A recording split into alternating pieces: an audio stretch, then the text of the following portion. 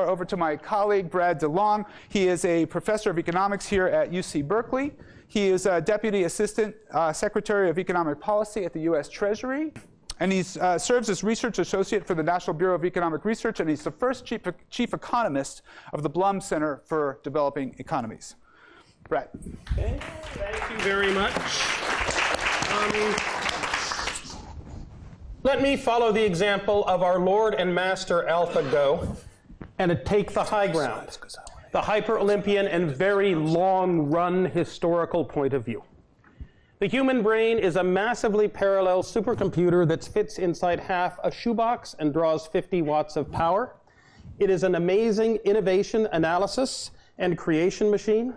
600 million years of proto-mammalian and mammalian evolution coupled with a genetic algorithm mean that almost every single human can solve AI problems that are far beyond our current reach.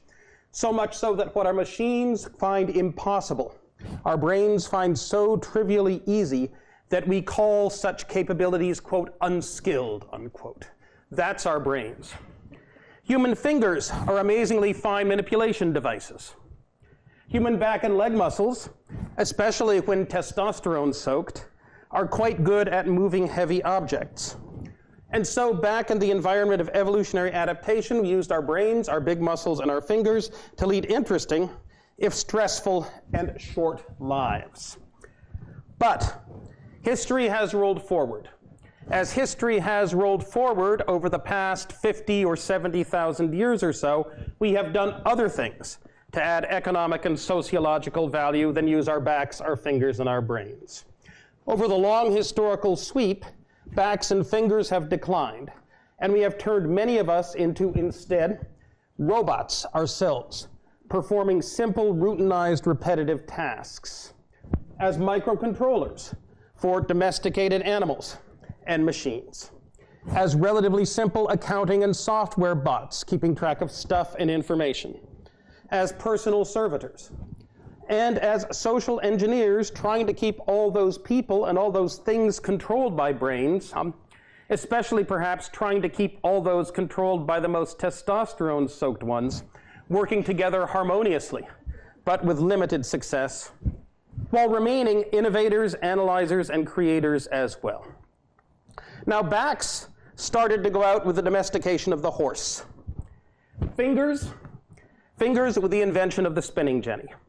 But microcontrollers, accounting bot paper shufflers, and humans as robots we cannot yet build took up all the job slack. Every horse needs a microcontroller, and a human brain is the only possible one, even today, to a large amount. Every textile machine needs a human watching it at least part of the time because it doesn't know when it's gone wrong, et cetera, et cetera. But now we can finally peer into a future in which the microcontrollers and the accounting bots are on their way out too. And so, fortunately, are the jobs that treat humans as simple robots.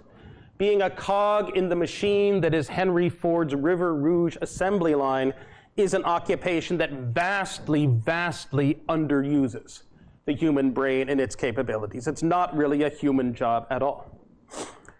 So that leaves us with a future of work made up of us as personal servitors, as social engineers, as innovators, analyzers, and creators.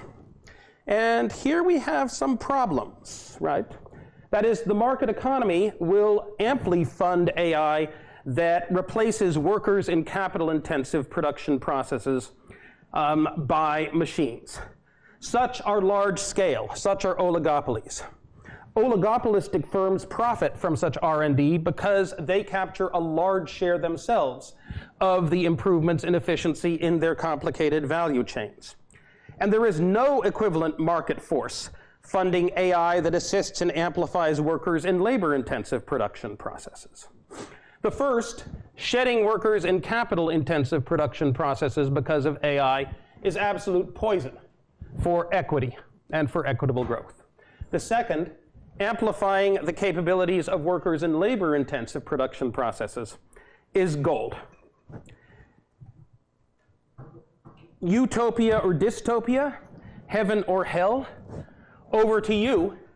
And in that you, I primarily include Shankar Sastry, because firms will not invest on a large scale in AI that amplifies the capabilities of labor in labor-intensive industries. They will focus on the capital-intensive oligopolies.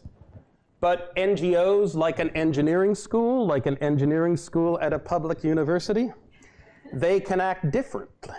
So over to you. And let me stop there.